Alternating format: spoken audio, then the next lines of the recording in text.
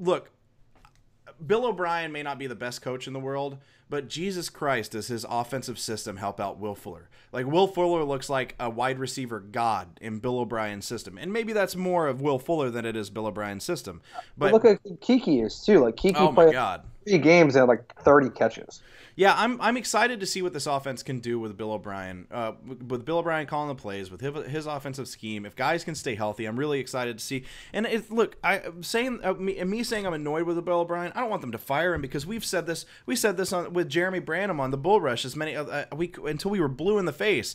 Like, if you fire Bill O'Brien, what do you go get then? Like, who do you go hire? So it's not that I want to fire Bill O'Brien yet. It's not that I don't want to fire him. It's just I'm so annoyed. I'm so annoyed by him. Like, you understand what your job title is. You understand the details of what you're gonna have to deal with. Cole Thompson said, "Yeah, Bill really hates us." Sorry, Cole.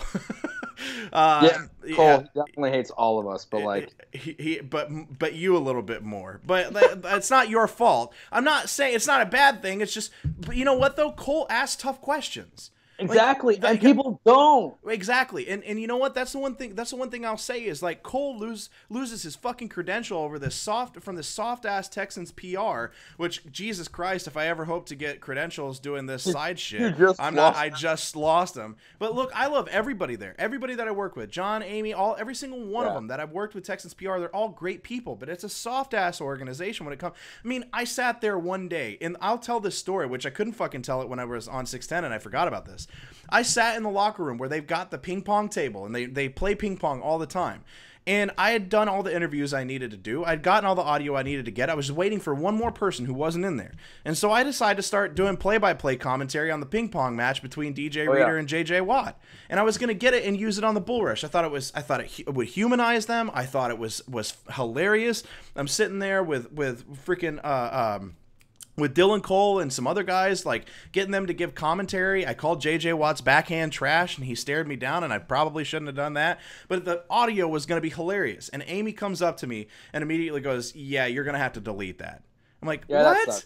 And she's like, "Yeah, that's not what this is for. You're going to have to delete that. That's not what this is for." And I'm just sitting there like, the Texans, they're in the middle of sucking ass because it was the beginning of the season. I think that was like 0-2. That was at 0-2, and like that, everybody in the city hated them. They hated Bill O'Brien. Well, let's humanize these motherfuckers for a little bit.